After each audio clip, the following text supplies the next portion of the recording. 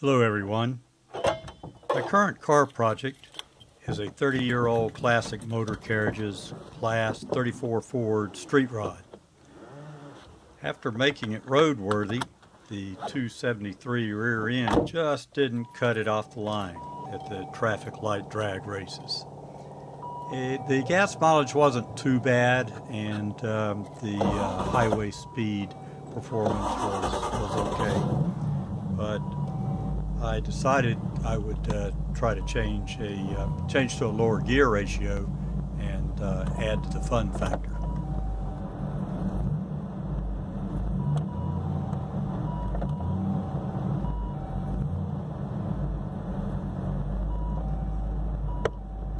I'm going to get this out of the car barn and let you have a look at it and see what we're dealing with here.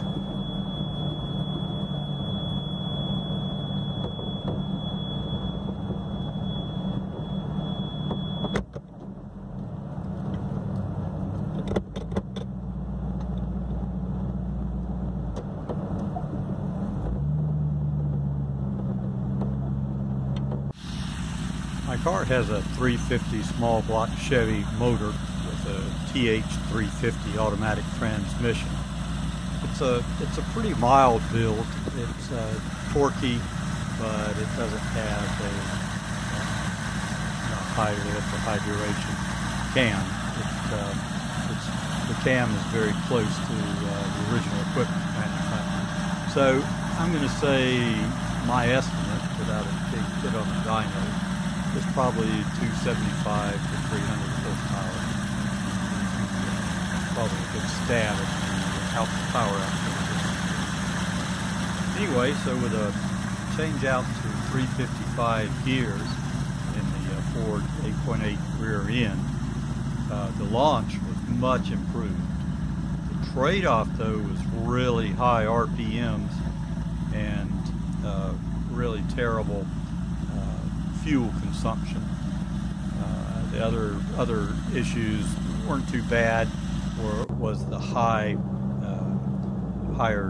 lower shift points, but harsher shifts, and the noise was significantly increased. So here I'll put it on the road, and we'll try to show you the relationship of the engine speed to the speedometer. The speedometer is the large gauge on the left, and the tachometer is on the right. And at about 60 miles per hour, the engine RPM is about 2850 to 2900 RPM, according to the tach in the car.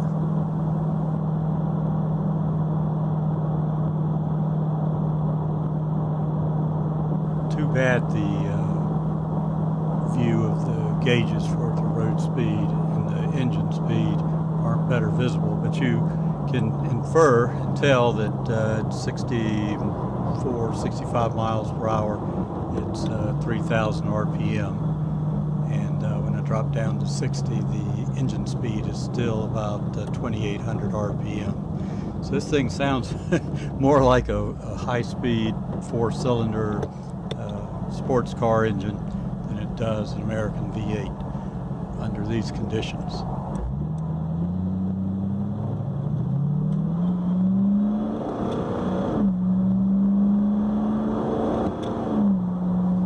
I began some research into overdrive units that would mate with this TH350 transmission, but there's not a lot to choose from, and the ones that are available are very expensive.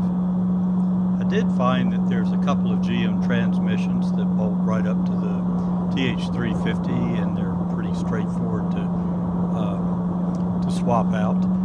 And those were the 704R4 and the TH2004R. The TH2004R was a perfect fit. The only thing you had to accommodate if you used that is the rear transmission mount. It's about 6 inches closer to the rear end than the TH350.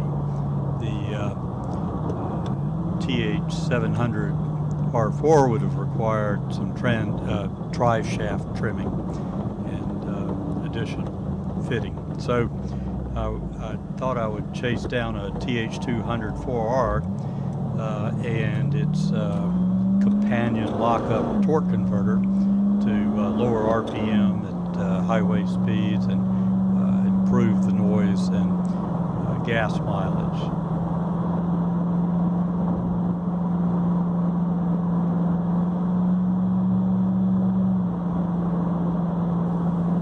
Deciding on the TH2004R, I began to look at options to score one of these transmissions, and obviously the salvage yards would be a source, but I noticed there were several vendors available through some online research, and I ended up going with MonsterTransmissions. They had a lot of online information, they had good reviews and comparable pricing with the other vendors, so I had to pick one. When I called Monster's Transmissions, the upfront sales engineering experience was very good. A fair mechanic could probably research all the parts needed for an installation, you know, a swap out with a TH350. But it was very convenient for me to discuss options with a knowledgeable representative. And I think probably the other value adds were Monster offers different build and performance levels in the transmission that you order. They build it to your, to your specifications.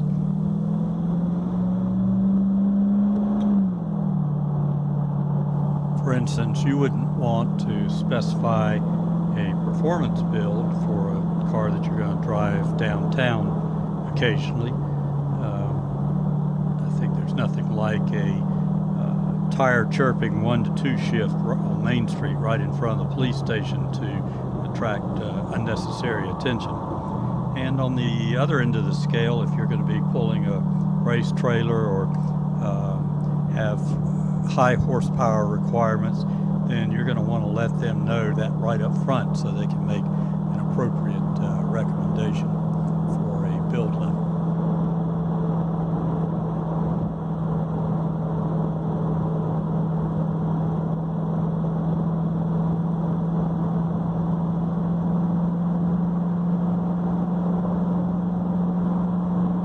In anticipation of a transmission change, I've added a B&M Quicksilver shifter that can handle 3 or 4-speed transmissions.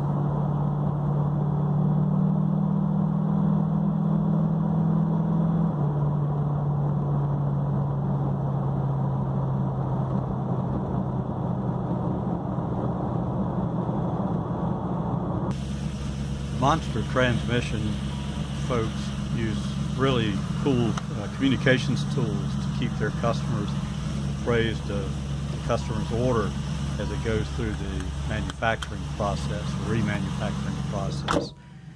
There's online tools and emails, and you can create an account to query the process. So I got word from my mechanic that they received the transmission after my order was placed in March of 2018, and I was told up front this is the busiest time of the year, of course, and that it was going to be a period of a couple of months or so before I would get the transmission. So that gave me plenty of time to do a lot of the prep work. Let's see what else I can tell you about it. It's pretty straightforward at that point. I elected to return my core to transmission to Monster, so I was able to reuse the packing pallet and get that out to them. So anyway, off to my mechanics the car goes.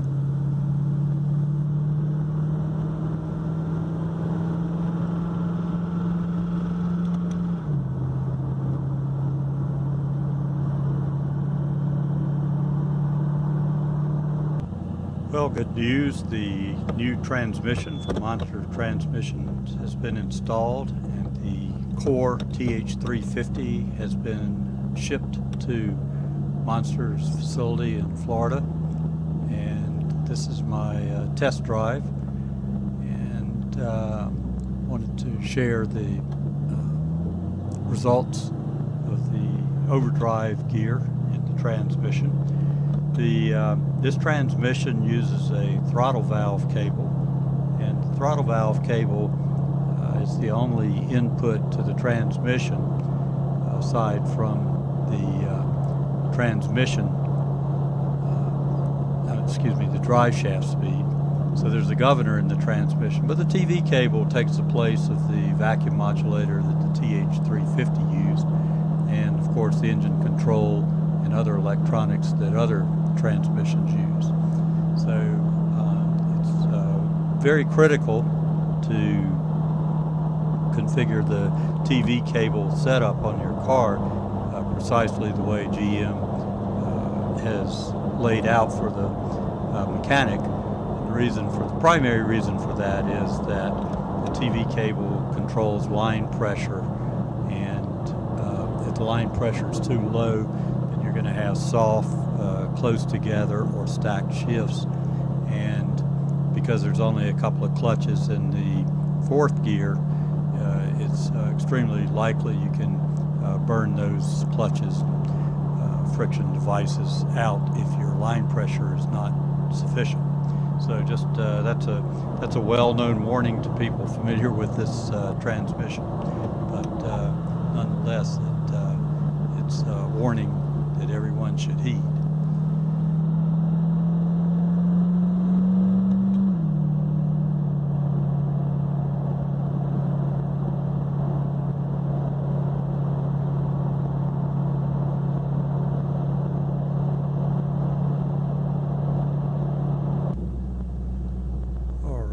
As soon as traffic clears, we'll pull out onto the highway and have a look at the road speed versus engine speed. And, I was very pleased, and you'll see why in just a moment. So keep an eye on the gauges, and I'll point out the advantage.